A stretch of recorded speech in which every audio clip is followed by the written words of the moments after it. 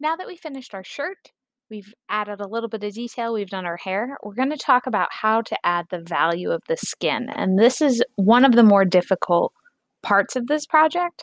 So in order to be able to see where those shapes will be, we're actually going to play with the contrast of the image. So you click the image, and then that will make up here, replace image and format options appear. We're going to click format options. And here we have lots of different choices. We want to go to adjustments. And we just want to up our contrast a little bit.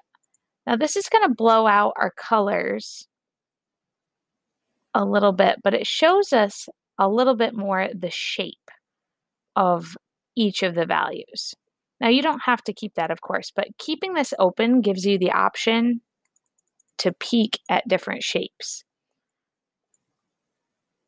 So we can even pump it up quite a bit. And then we can look at this, what's called like a topographical map of the face, and use this just to trace out the shapes. So we're going to go back up to our polyline. And the first thing we're going to grab is, if this is our middle tone, we're going to look for our shadows first. And again, just like your hair, feel free to break up the silhouettes of shapes by adding that little zigzag edge.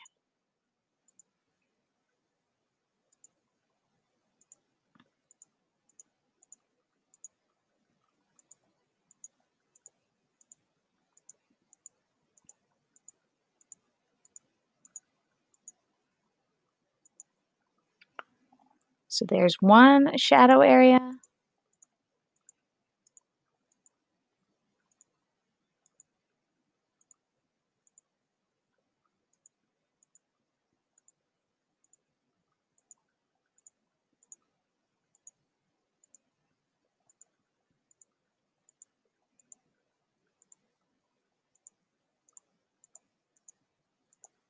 Here's another shadow area.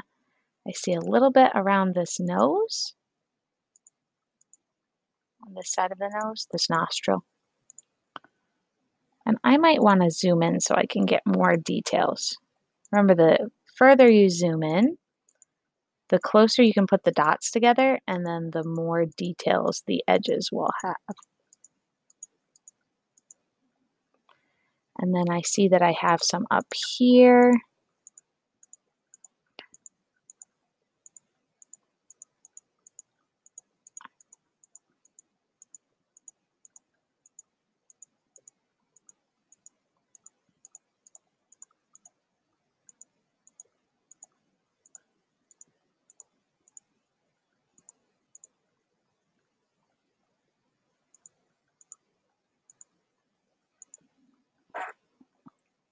And I might even put a little bit of a shadow behind my eyebrow.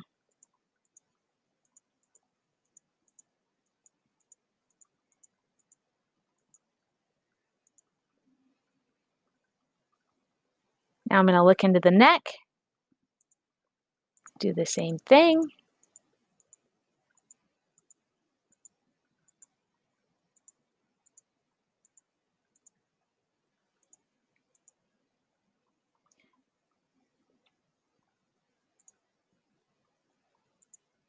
And I'm going to fit it.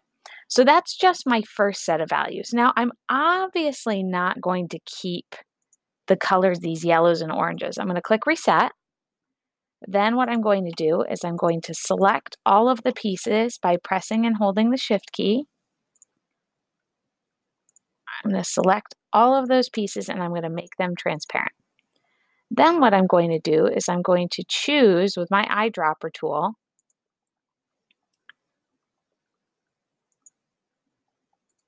one of the colors from inside that shadow area. Then I'm going to copy it, paste it, Control V. I'm going to make that transparent and I'm going to group them, Control Alt G. Then I'm going to slide them over, the big thing is every time I add something to my face now, I'm gonna wanna make sure it sits behind my hair. So I'm going to click Arrange, Order, Send Backwards, and keep pushing Control Y until it's sitting behind my hair. Speaking of, it looks like I should have had my skin in front of the shirt a little bit more.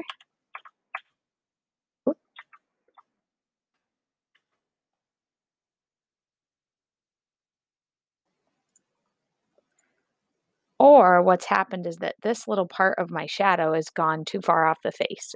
And so this is going to happen more and more. What we're going to do this time is we're going to double click the shape. We're just going to tweak by sliding over some of those points.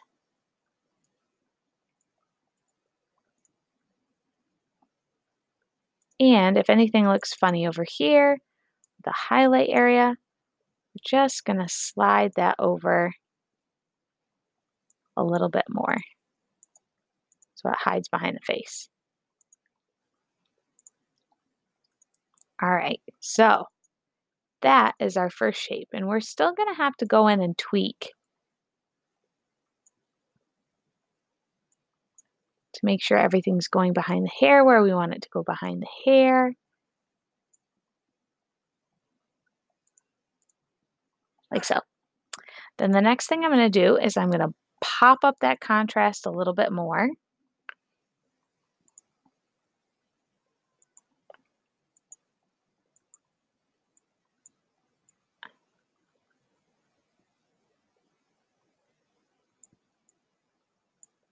And then I'm going to go back through, and this time I'm going to get my first set of middle tones. So that'll be this yellow. So I'm going to zoom in a little bit.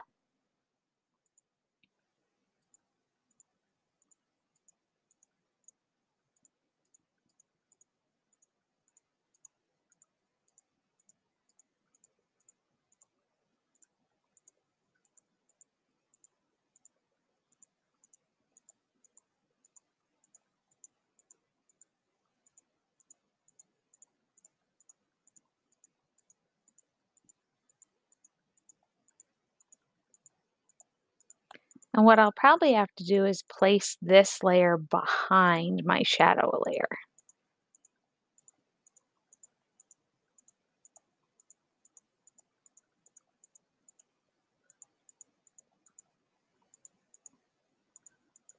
Oh, and that's something that happens occasionally where you accidentally double click after doing all that work and you have to restart. Just Control Z, Control Z.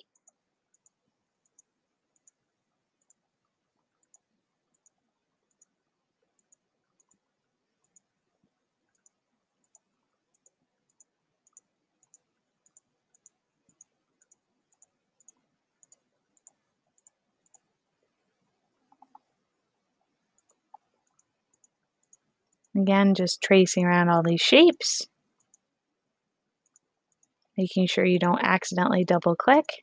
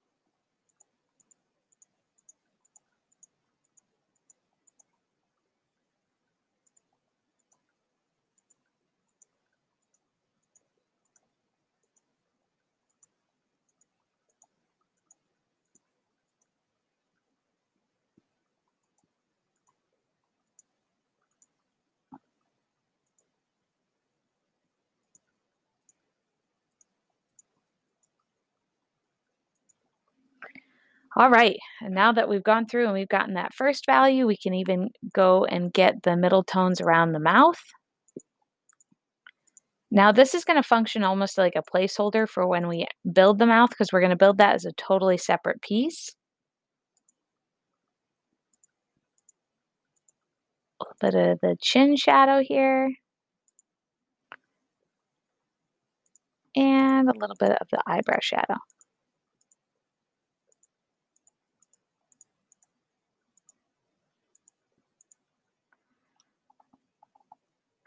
All right, now that we have that, we're going to do the same thing we did before. We're going to fit it.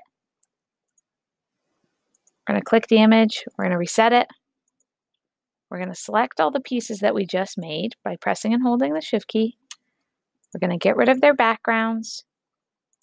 We're going to make them transparent. And then we're going to choose a color that will work well for them. Click Custom. Control-C, Control-V. Now we have that. We're going to slide it over. And so that it makes sense with what we have before, we're going to send it behind our shadow areas.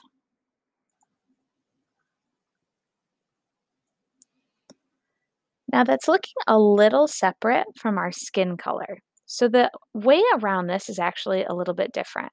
What we can do is click Custom on that color, and then we can up what's called the transparency. And this means we'll be able to see the color through it, and it softens it a little bit, which is pretty helpful. The next thing that we're going to do is our highlight. So again, we're going to click that. We're going to up the contrast.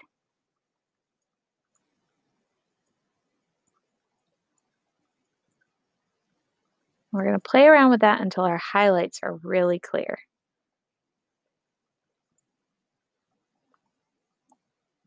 And then we're going to go through and we're going to select all of the highlights.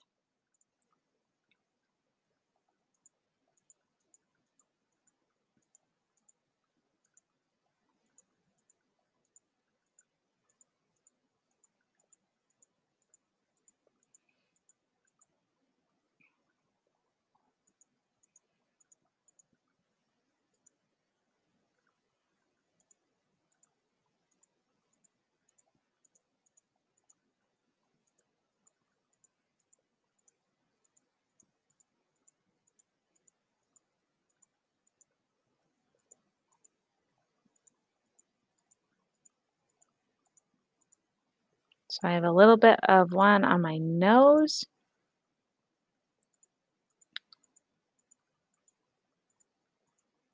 I have one on my cheek here.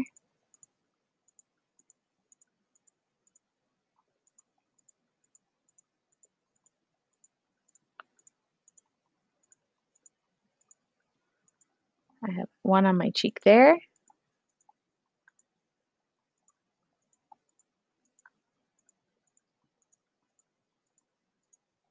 I have one around my lips and my cupid's bow.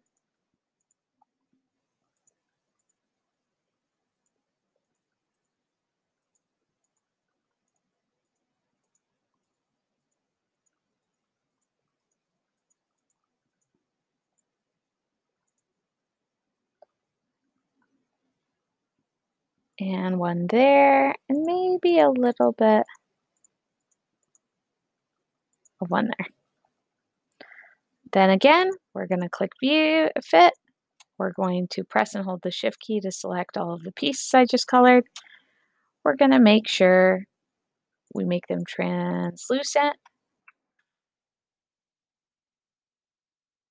We're going to group them. We're going to click our image. We're going to reset it.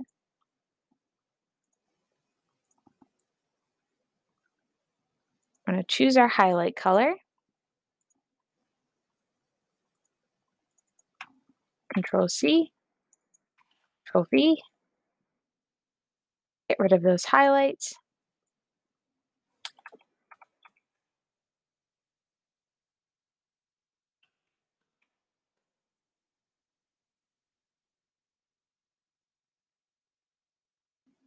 And then we're going to work to get those settled. But I can already see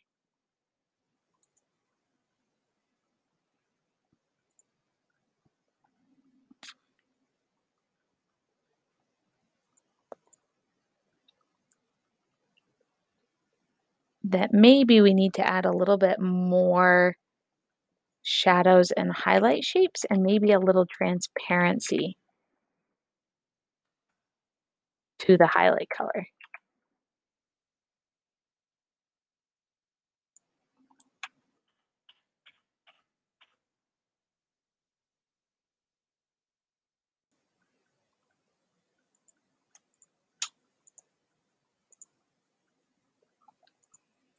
And that helps a little bit. Adding some crisp shadows will be very helpful.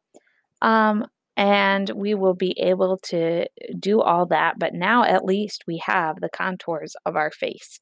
The next thing we're going to do is work on the lips, then the eyes, then the nose, then the eyebrows, and then finishing touches. So right now, just work on getting those values of your face.